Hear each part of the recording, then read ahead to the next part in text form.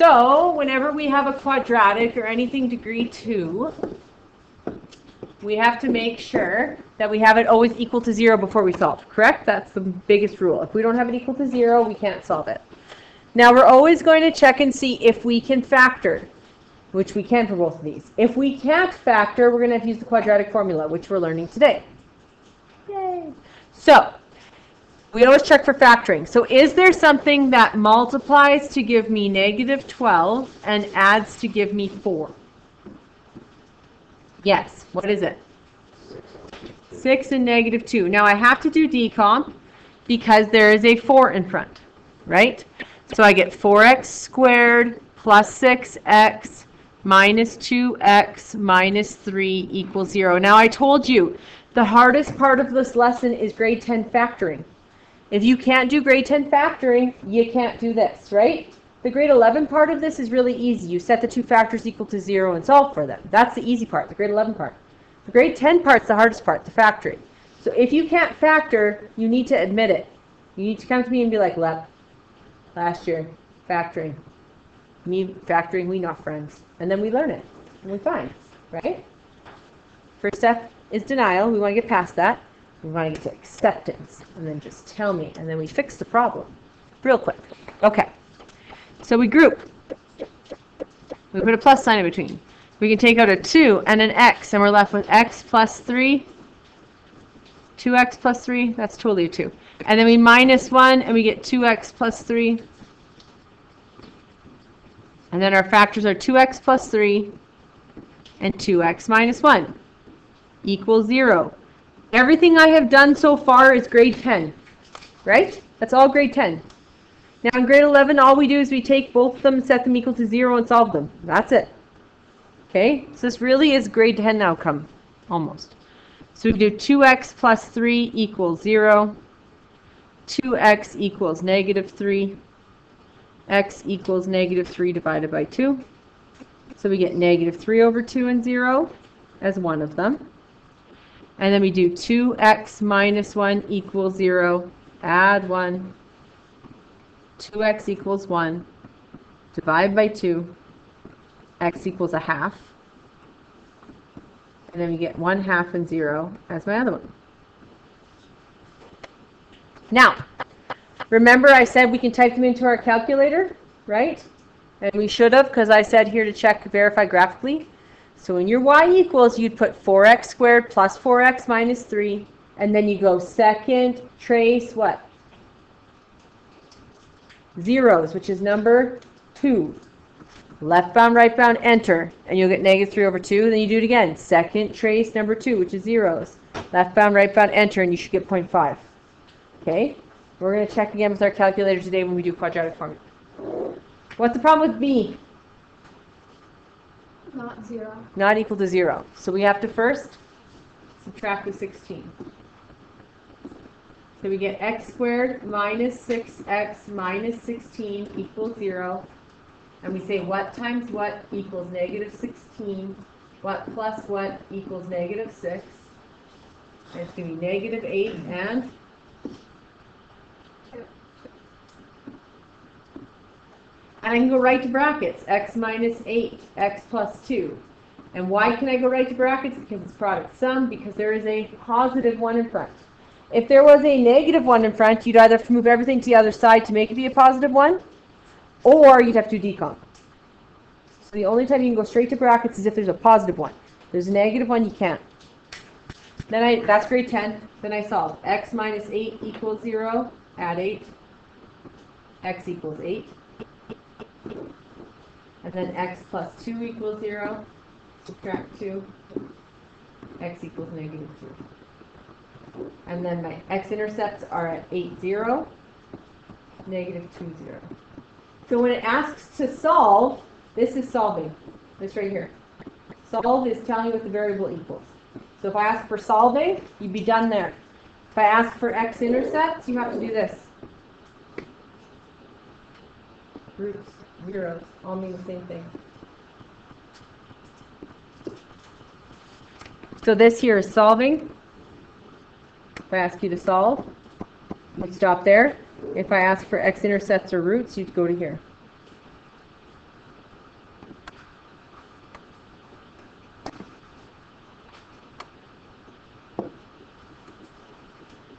The next table is basically last unit, correct?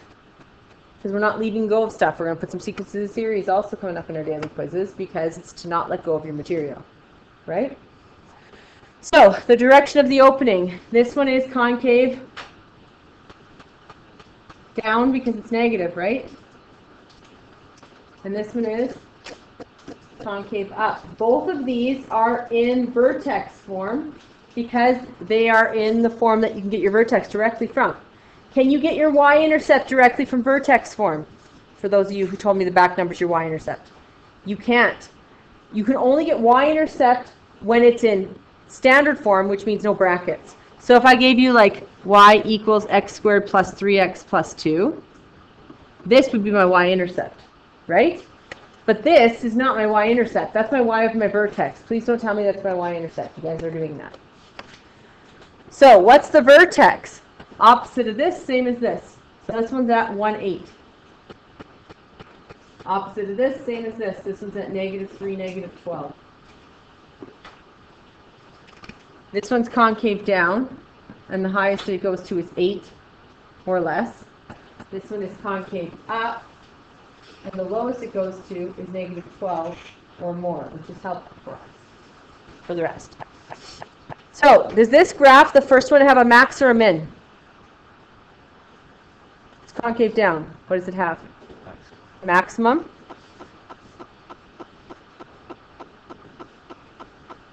When y equals what? 8. It's the y of the vertex, right? It's the highest point. This one is a minimum. When y equals -12. Equation of the axis of symmetry. If you have your vertex, your equation of your axis of symmetry is easy. It's the x of the vertex. So this one's going to be x equals 1. This one's going to be x equals -3. What's my range? Well, this one, the highest it goes to is 8, and then less, because the arrows are going down. So it's going to be y such that y is less than or equal to 8, y-e-r. And then this one is greater than or equal to, because the arrows are up, -12. Y such that y is greater than or equal to -12, y-e-r. The domain of every quadratic is x is an element of the reals, unless it's a word problem, which this is not. X such that x is an element of the reals. X such that x is an element of the reals. Now for here, I wanted you to find the y-intercept. Y-intercept means what? X equals 0 every single time, correct? That's what should pop into your head. So my equation is -2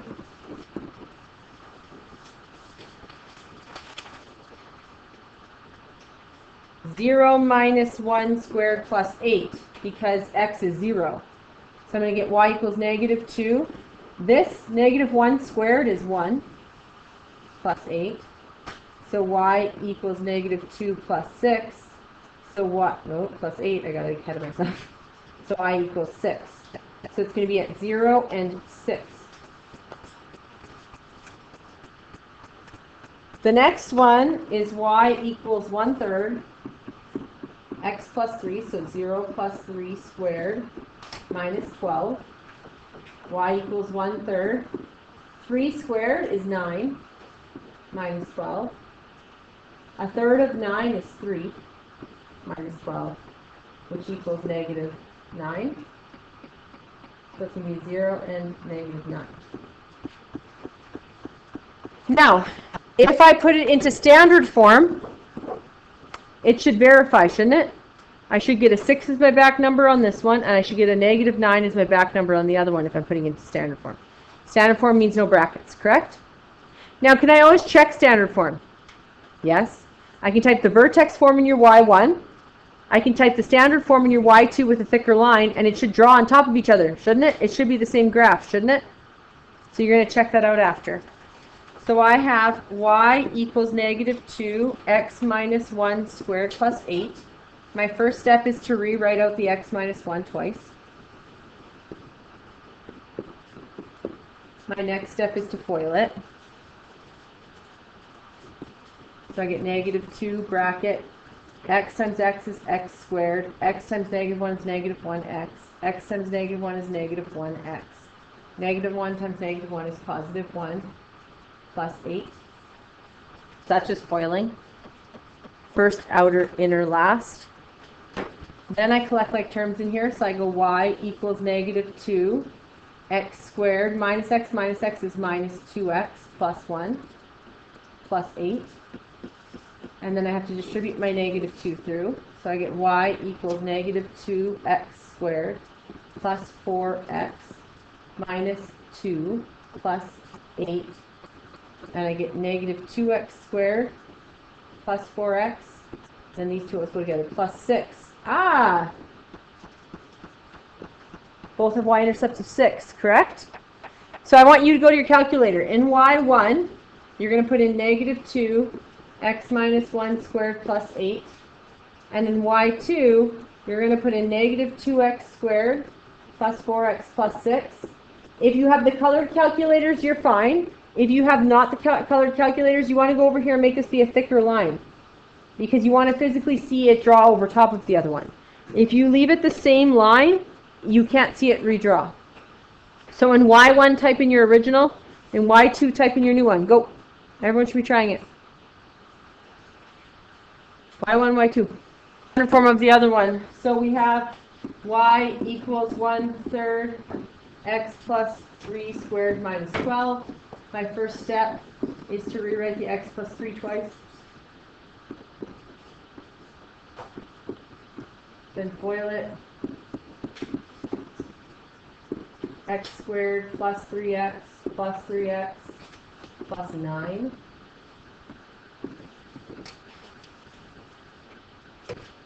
Times 12. Distribute the third in. Oh, ignore that. I'm going to collect like terms first. So I'm going to get y equals 1/3 x squared plus 6x plus 9. And distribute. Y equals 1/3 x squared. 6 times 1/3 is 2x. 9 times 1/3 is plus 3 minus 12. Y equals 1/3 x squared plus 2x minus 9. This is a good sign, right? But how do we know for sure we're right? You type the original, type the new one in, and they should give you the same graph, right? Whenever I ask you to go from standard to vertex form or vertex to standard, you should be able to walk away from the test knowing you should be happy or sad, because it should match or they shouldn't, right? One or the other. Okay, I'm going to get you guys to flip to your notes.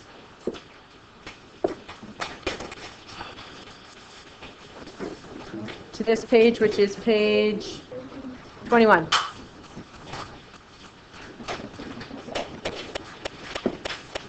So,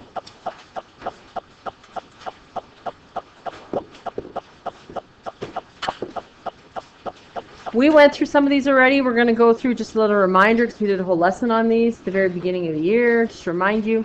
But remembering how to reduce. Now to reduce a radical, which we're going to have to do in order to do the quadratic formula, remember we had that little chart, and I'll write it over here on my board. Remember you had the chart of squares? Yeah. Of perfect squares? So you'd have the number 1, and it's x, and then x squared would be 1, and then 2 would be 4, and 3 would be 9, 4 would be 16, 5 is 25, 6 is 36, 7 is 49, 8 is 64, 9 is 81, 10 is 100, then we got 11 was 121, 12 was 144, 13 was 169, 14 was 189, I believe. I'm guessing on that one. I thought it was 196. Yep. 15 is 225. I think we've gotten large enough. 16 is 2. Mm-hmm. We're getting that heavy stuff. Okay. So, we need to break these into something that falls in the right-handed column. Okay? So is there any number in the right-handed column, 1, 4, 9, 16, 25, 36, 49, 64, any of those that 8 can break into? Yeah, 2 and 4. So I'm going to write the perfect square first. So this equals, remember I put equal signs? 4 times 2. And the reason why we use perfect squares is when they come out, they become the number on the left. So the square root of 4 is actually 2. So it comes out as a 2. And then my answer is 2 root 2. This is mixed radicals from grade 10. 18. What does it break down into? 9 and 2. When the 9 comes out, it becomes a 3. So we get 3 root 2. What about 32? 16 and 2. 16 comes out and it's a 4. So you get 4 root 2.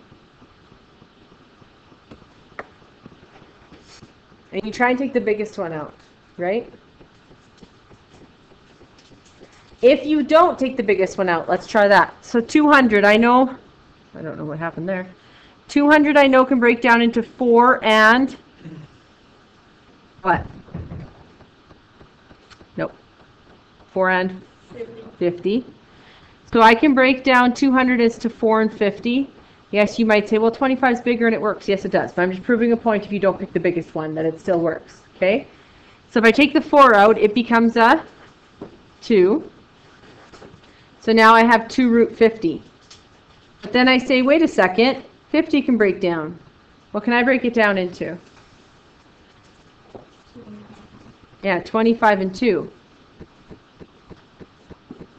And then the 25 comes out and it's a 5. What happens to these two numbers? They multiply. So I actually end up with 10 root 2. So what could we have spotted right off the hop? What could have been our biggest number we could have put in here? 100. So we could have broke 200 actually into 100 times 2. The 100 comes out and it becomes a 10. And we'd have 10 root 2. Same answer, just a few less steps. Do I care which root you go about getting 10 root 2? Nope. I care that you get 10 root 2. So you remember that? Okay, we're in a quadratic formula. Next page. We're actually going to skip ahead too, because I don't care about that. This is your quadratic formula. So the quadratic formula has to be used if you can't factor. Okay? So if you go to solve like I've given you in the past, or ask you to find x-intercepts, and you literally can't go what times what equals what plus what equals what, nothing works. Right? So if I went like what times what equals 12, what plus what equals 3. There's nothing that I can multiply to get me 12 that will get me 3, right? Add to get me 3. There's nothing. So I can't factor it. If I can't factor, I have to use quadratic formula. Now, quadratic formula actually always works, even if you can factor. But factoring doesn't always work. Now, how do we use quadratic formula? So the quadratic formula written as one fraction, whenever you have this, you have to have it in this form. You have to have a quadratic equal to what? 0. Didn't we have to have it equal to 0 to solve it anyways? Yeah. So, in order to solve any quadratic, anything with a squared, you have to have it equal to 0. Okay? Now, the other thing to note is it's of the form ax squared plus bx plus c equals 0, which is written above. But what is to note here is what's in front of the x squared is always your a. What's in front of your x is always your b. And what's at the back by itself is always your c. And you take the sign with it. She's paying no attention to. So if the sign is -3, she's trying to give you a highlighter. If the sign is -3 in front, you have to take the -3 with it. the negative sign with the 3. Okay, so it's what sign goes in front. Now this is the formula, and you might be like, well, this is awful. That's fine, but it's given to you, which could be worse. You could have to memorize it, but you don't have to. Like I told you, if you don't believe me, it's important. It's on the 30-1 formula sheet. It's also on the 30-2. So if you thought you were escaping it, you are not. It is on both. You are welcome. Bless you with knowledge. All right. So the formula is negative b plus or minus the square root of b squared minus 4ac, that entire numerator, whole thing, over 2a. So it's the whole numerator over 2a. So you guys will try and like split it halfway. You can't. It's that whole top over a whole bottom. It's a full fraction. Okay? So here it says, use the following to find the solution of this algebraically. I can't use that formula unless it's equal to 0. Is this equal to 0? Yeah. Yes. First check, done. It's not equal to 0. I have to get it equal to 0 before I can use it. Okay? Now, what's in front of my x squared is a. What's in front of my x squared if there's nothing there? A 1. Some people will say 0. If it was a 0, 0 times x squared would be 0. It wouldn't exist, right? So, my a equals positive 1. Now, whatever is in front of my x is my b. So, what is my b? Negative 6. And then whatever is the constant at the back is my c, which is negative 10. Do you see how there's no brackets or anything in this equation? It's just in standard form, and in standard form I have an a, a b, and a c. Okay? Now we're just going to fill it into the formula. Are you prepared? It looks worse than it is. It really isn't bad. I promise you. I don't lie. So we're going to go x equals, because that's what the formula says. X equals. Do you see that?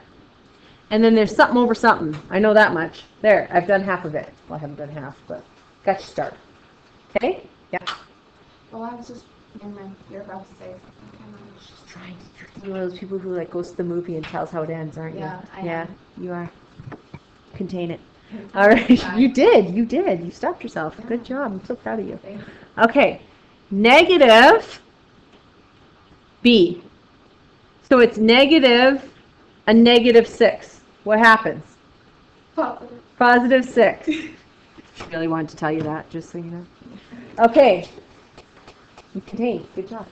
So it's minus a minus 6. So it actually becomes positive 6, correct? Because it would be minus a minus 6. Like that, wouldn't it? That's just 6. Plus or minus the square root sign. Now it's b squared. When you sub in for anything, you're going to put it in brackets, okay? So we're going to go negative 6 squared in brackets. Do you see how I have it in brackets? You need it in brackets in order to type into your calculator and it give you a positive sign. Then minus 4. A is what? 1. C is what? Negative 10. See, I'm just filling them in for what letters they are. A, C, 2, and then A is what? 1. Does everyone follow what I just did? I literally just put the numbers in for the letters. Do you follow? Yeah? Okay. Your next step is you're going to type everything under this square root into your calculator. Not with the square root, just what's underneath the square root. So don't go square root. You're not pushing the square root button at all. No square root button. You're typing bracket, negative 6, bracket, squared, minus 4, bracket 1, bracket, negative 10. You're literally typing this, that's what's underneath. So in your calculator right now, you're typing bracket, squared, minus 4, bracket 1, bracket, negative 10, and you're giving me an answer. 76. Yep. You should get positive 76 if you typed it in right. You are not typing in the square root button. Do you see that? I did not type in the square root button. I didn't type in anything. I actually just made him do it. But it's going to be 36 plus 40, which is 76. Right? So you could just do it in your head, too. This is positive 36. Minus 4 times 1 times negative 10 is positive 40. 36 and 40 is 76. We agree? Is everyone following me to that point? I didn't type in the square root sign. We agree? Okay. So we're going to get x equals 6 plus or minus root 76 over 2. We've almost completely done all the hard parts of this. What do I have to do with that 76? Reduce it if I can.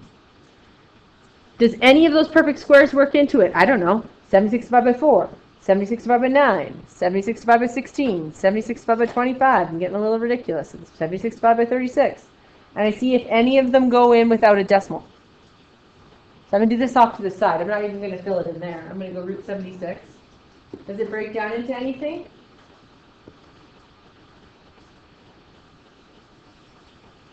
It breaks out to 38 and 9, or 38 and 2 and 19 or 4. 19 and 4. So we don't want the 38 and 2 because neither of those are perfect squares, right? But we do want the 4 and 19 because that is a perfect square, right? So we can break this down into 4 and 19. The 4 comes out and it becomes a 2. So we get 2 root 19. And I always go and do this off to the side. Do you see how I just broke down root 76 into 2 root 19? Yeah? We agree? So now I can go back to my equation.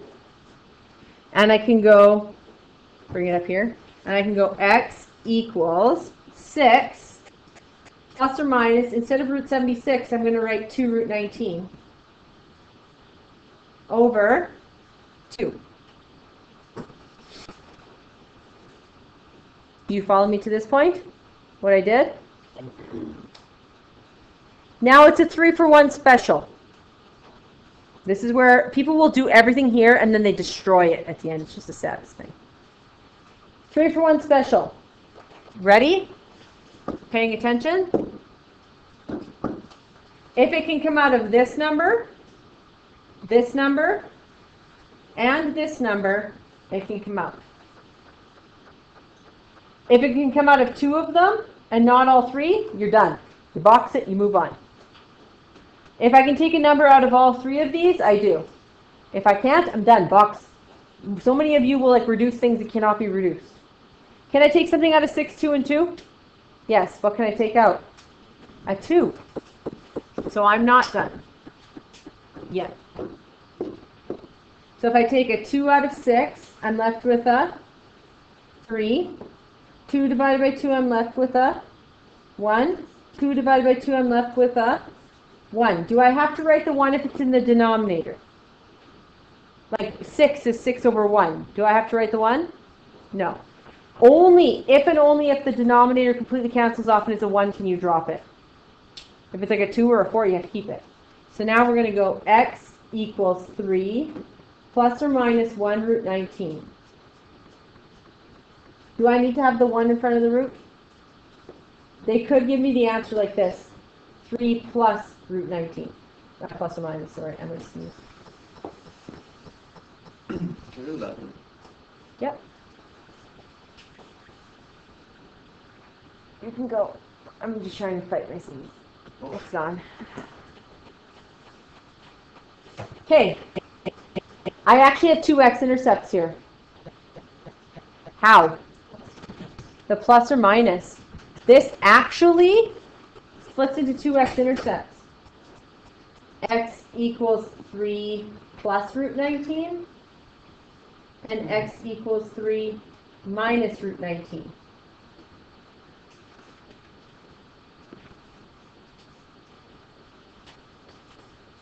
Okay, let's check it. I want you to check it. You're going to type into your calculator the equations, because these are just x-intercepts, aren't they? In a fancy form. So you're going to type into your y1, x squared minus 6x minus 10. So am I, but I have to get mine up. So you're going to type yours in. So we're going to go y equals x squared minus 6x minus 10, which I couldn't factor, because there's nothing that multiplies to give me negative 10 and adds to give me negative 6. Nothing in the world. Okay? Then I'm going to go zoom 6 because I want my standard window because it wasn't standard. So I know it goes lower. If I want to see the whole thing, I have to make my y minimum lower, right? If I want to see it, I could do it without this, but I'm going to anyways. So I'm going to make my y minimum negative 30 and see if I can see it. Okay. What am I trying to find when I use the quadratic formula? X-intercepts. That's what it finds. It finds the x-intercepts. So we're going to go second trace number 2. Then I'm going to go left bound. Enter. Right bound. Enter. Enter. I get negative 1.358899. Is that an exact value? No, it's a decimal. But I'm going to do this. Watch me. I'm going to go second mode to get out of here, and then I'm going to go X enter so that I have the answer on my screen. So I go second mode to get out of the graph, and then I go X enter so I at least have the answer there. Because when I go to find the next intercept, I won't have that answer anymore, will I? So I just wanted to get it onto my screen. Now I want to find the next one. So I go second, trace, number 2, and now I need to be the left bound of the other one. So I gotta go for a little ride here. Come on. It's painful. On the left of it, enter. Right of it, enter, enter. And now I get 7.3588, blah, blah, blah, blah, right? So I go second, mode, X, enter. There, I have my 2 answers. Do I not? Now these are not exact values. Exact values is actually the answer I have here. Let me see if let's move it. So if you look here, 3 plus root 19, 3 minus root 19, those are exact values. So if I ask for exact values, you cannot turn it to a decimal. But I want to check it. So I can put my 2 answers in and see if they match the decimals, correct? So what are my 2 answers? 3 plus square root 19. Aha! It matches 1. And then my other answer is 3 minus square root 19. Aha! It matches the other. I know I'm right. So I can still check with my calculator, can't I? But do I want you to give me decimal answers if I ask for exact? Nope. If I ask for exact answers, you box this, and you're like, see ya, I'm done. That's exact values. So the only time you turn it into a decimal is if I ask for it like to the nearest hundredth or something like that. But more often than not, you'll do exact values. And we have to be able to turn these into exact values. So we're going to flip to the next page, or actually we're going to look at that page, but can you grab an extra paper, because those little boxes aren't big enough, unless you're a squisher. Then you can squish, but they're not very big. So we're going to look at the first one. I can squish it in here. You can squish it if you'd really like to. If this was my own notes, it would drive me crazy squishing it, so it's up to you. So in order to use the quadratic formula, I need to have it equal to 0, and then I need to have it in the form x squared x number, correct? Because what's in front of my x squared, which is 1 again, is what value? A. And then what's in front of my x is? Woodpeckers. That's not a joke. What's in front of my x is? B. And then what's at the back is C. That is a woodpecker, that noise. Yep, in my wall. It's between the outer wall and the inner wall, so it can't get into my room. But its family lives right above my window. 5 generations. What is that? A woodpecker. Wait, actually? I am not joking. Are you sure it's not the students upstairs? There is no upstairs. Oh, yeah. And it's 100% a woodpecker. Yep. Is he dead? So approximately 2 years ago, that sound was constant till it broke its way all the way through my wall. Then it stopped. But it did that for an entire year. It was like having construction right next door to you. That is a woodpecker. Can you imagine that that happened all day long? I was not a happy camper. It's like having construction. I don't know, it's a whole family. At this time, it's probably 5th generation. It's got great-grandma, grandma. Well, we just need one name, then we can just... Samuel. Samuel. No joke, that's Woodpecker. You want to watch? Okay. All right. So we have x equals negative b. So it's minus a minus 10. So what's it going to be? 10. What happens if our b was actually positive? Minus. Then it would be negative 10, right? That's the only difference. Then we get plus or minus the square root of b squared, which is negative 10 squared, minus 4 times a, which is 1, times c, which is 23. The entire numerator over 2 times 1. Now that's real construction. What the heck is going on? X equals 10, plus or minus. Awesome. So type that into your calculator. You should get a 98, 192. Oh no, it's 100 minus 92. You should get 8. Type it in. You should get 8 when you type what's under the radical. Not the radical. We do not put the radical in. People will call me over and they're like, Lepp. And then they show it to me and it has the radical on it. I'm like, girl, please. No radical. Type in everything underneath without the radical side. If you're pressing second stop. Okay? Now I hear a heartbeat. Yeah, you scared. Edgar Allan Poe. You know, that beating in the floor? Yeah. Have you never heard about that one? The poem? Where he's like under the floorboards and speak. I feel like right now. Okay. Did you get 8? Over 2. If you didn't get 8, you're typing it in wrong. Make sure you ask. So, can I reduce root 8? I do it off to the side. What can I break it down into? 2 squared. Yep, because you can break 8 down into 4 and 2. We have to try and take it out of the second column. So we can break it down into 4 and 2. The 4 comes out and it's a 2. So we get 2 root 2. So now I can go in and replace the 8. So I get x equals 10 plus or minus 2 root 2 over 2. Now remember, it's a 3-for-1 special, correct? So it's this one, this number in front, and this one. Nothing to do with what's under the radical. Do not ever cross off there unless you're taking out a perfect square. Stop the madness. So, what can I take out of 10, 2, and 2? 2. 10 divided by 2 is 5. 2 divided by 2 is 1. 2 divided by 2 is 1. The 1's here I don't have to write. So it's 5 plus or minus root 2.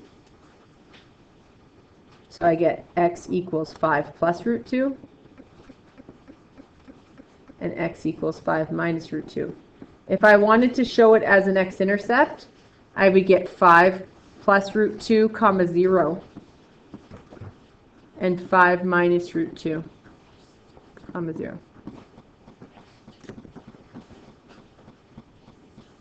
You guys are trying to sound like a woodpecker. It's not working.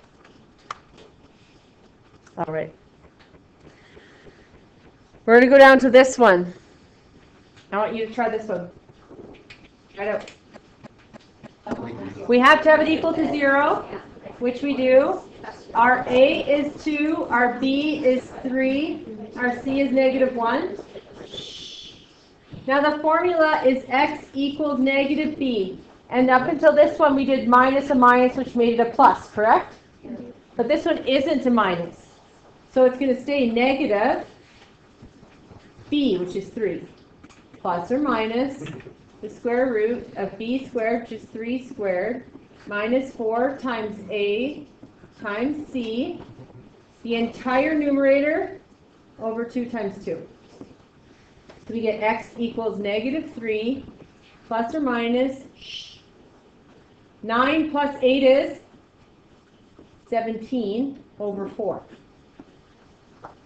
Now you should throw a little party when this happens, because 17 is a prime number, which means it cannot be broken down into anything. You're done. Just box that baby. Or we can write in 2 answers. Negative 3 plus root 17 over 4, comma 0. Negative 3 minus root 17 all over 4 comma 0. Yeah? So much fun. I know. You're welcome. You're all invited to this fun. It's on page.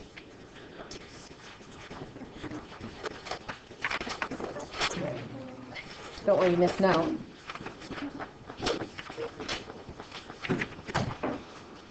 Page 254.